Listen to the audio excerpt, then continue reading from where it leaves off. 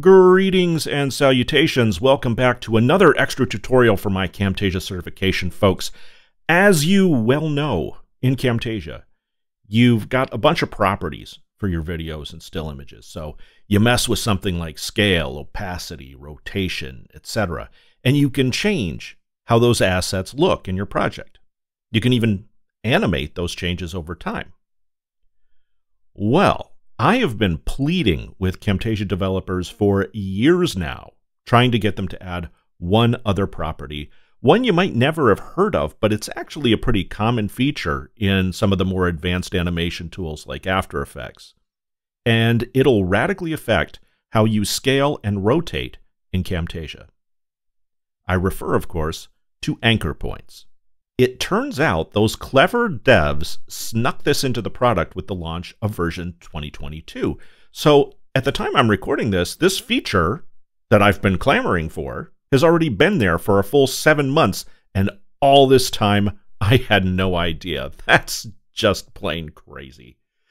So anyway, what exactly are anchor points?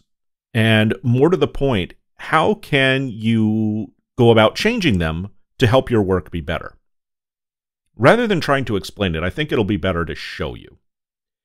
I drew 5 cards here, totally at random, and as luck would have it, I ended up with a royal flush, the best possible hand in the game of poker. What an incredible stroke of luck, really.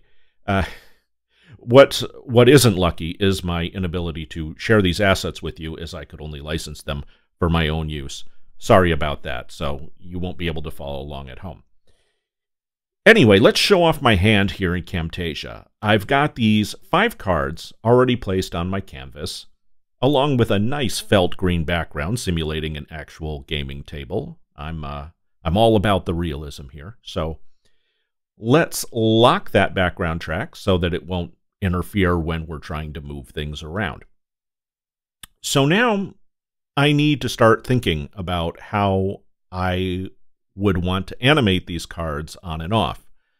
I think I'll start by scaling them up from nothing. Like that. I could start with the opacity at 0 and have them fade on as well. But I think it'll be punchier to keep them totally opaque and just shorten the animation time, maybe about 1/3 of a second. So it'll be like, bam. Yeah, I like that. I eventually want to fan them out, but for now, I think they should just barely overlap. I don't want them completely stacked up on top of one another initially, so I am going to offset them in space just a little bit. That way you'll be able to see a little bit of previous cards as the next one appears. So we'll take care of that. Okay. Let's add an animation to the others and set the scale the same way. And we'll offset these in time as well so that they don't all appear at the same time. Here we go. Boom. Okay, but something's bugging me here. See how they're scaling up from the dead center of the card? This is because that's where the anchor point is. Up until version 2022, you couldn't change this. So anytime you'd scale or rotate something, you historically could only do so from the middle of the asset. The problem is that in the real world, when you fan out playing cards, you don't do it from the middle, you do it from the bottom. And I think I want these to scale up from the bottom too when I first bring them on. So let's move an anchor point. I just hold down the Control key or Command on a Mac. You'll see the anchor point icon change, and it'll turn blue when you mouse over it. So we drag it down, and it'll snap right to that bottom center point when it gets near. Huh, but what's this? As I'm scrubbing it back and forth, here we see that it's not actually scaling up from the bottom, not really. So what's going on here? Well, it turns out that the anchor point is another of our properties that can be animated. So on this side of our animation, the anchor point is at the bottom where we set it. But over on this side, it's still in the center. And this change over time has led to an animation where the card sort of comes out and then up. It's actually not really a bad effect. It's just not what we're after. Now, on this side of the animation, this card has already been scaled to 0%, meaning that I don't have any good frame of reference for even adjusting the anchor point on this side. So, are we basically hosed? Do we have to remove all these animations and start over? Well, as it happens, no. Let me undo that anchor point move real quick, and I'll give you the deets. Okay. At some point during your editing, you might have noticed this little button up here, and maybe even vaguely wondered what it did. Well, wonder no more. Clicking this turns on animation editing mode. You turn it on, and you probably noticed right away that all your properties turned red. This means that they're basically ignoring all the animation points when setting the property values. Any changes you make are going to apply to the entire clip. So now, when I take the anchor point of my ace here and move it down, it repositions my anchor point on both sides of the animation, the before and the after. And now, when I scrub back and forth, the animation behaves as one would expect. Now we have to take care of the others. Here's another handy tip for precisely these kinds of situations where you need to manipulate an item that's caught in the middle of a stack. I want access to my king next, but the ace is kind of running interference. To help make this process much easier, I'm going to solo that king layer. I just hold down Alt or Option on the Mac and click its little eyeball icon here, and now I see only my king. Great. So we just select it, move our anchor point, and then we move on to the queen. Paradoxically, it is possible to solo more than one track. So now the king's running interference. So I guess this would be a duo instead of a solo. But that's okay. Just Alt-click the king again to turn him off. Okay, let's handle the rest of these real quick.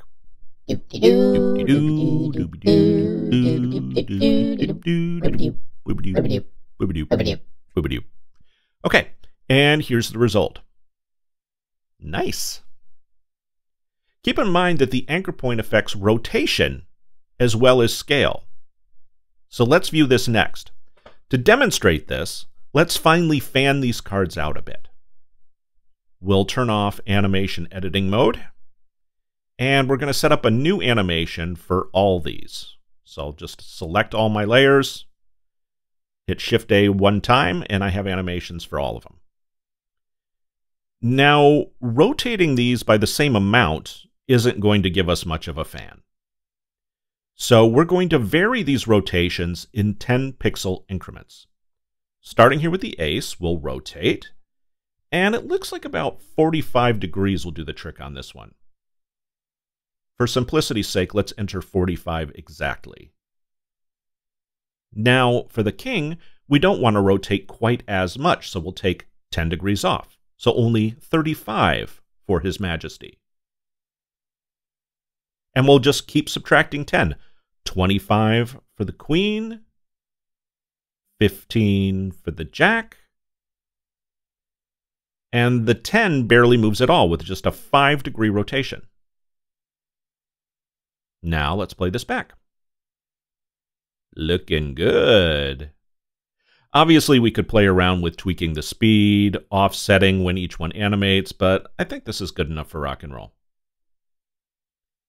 Bear in mind that the anchor point can be placed literally anywhere. It doesn't have to be on top of the asset in question, or indeed even anywhere on the visible canvas. Take a look at this example. I've got the planets in our solar system placed over an appropriately galactic background image. It's obviously not to scale, and, well, it's been a while since my astronomy studies in high school, but I'm at least halfway certain I got the order right, at the very least. The sun's in our bottom left, and I'd like to have our planets orbiting it.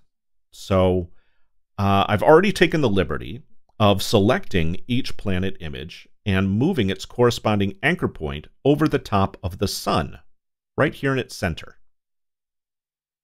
So, no matter which planet I pick, you can see that it's going to rotate around our sun. Obviously, there's more to do here. I mean, I should offset their original positions, maybe animate some of them to orbit more rapidly than others. Clearly, it doesn't make a lot of sense to have these planets lined up like the Rockettes. But you can see that this is a good jumping off point. Anyway, what this in essence means is that it's now possible to animate something along an arced path, something you couldn't do before in Camtasia. Heading back to our card project, say we wanted to set aside our ace for whatever reason. So, for starters, I'm going to add an invisible animation here for the express purpose of moving its anchor point from its bottom center to somewhere way down over here. It doesn't matter what length the animation is, so let's just shorten it up, just to be tidy. And then, about a second later, we'll add the real money shot animation that actually moves it over. Only we won't be adjusting the position here, but rather the rotation. Okay? At least until it's no longer at an angle. At that point, we can tweak its position too. Just move it down a little bit. And now let's play it back. Isn't that sassy? So folks, that does it for anchor points. I hope you enjoyed this one. If you did, please smash that like button. And do subscribe if you haven't yet. It helps out the channel a lot. And if you're not already on board the certification train, you can take TechSmith's official Camtasia certification courses featuring the instructional stylings of yours truly. Anyone with a Camtasia maintenance agreement gets access to these courses as a free resource, so you have zero excuse. You go, you learn, you benefit from the collective knowledge of our exclusive community. It is easy like Sunday morning. I hope to see you there.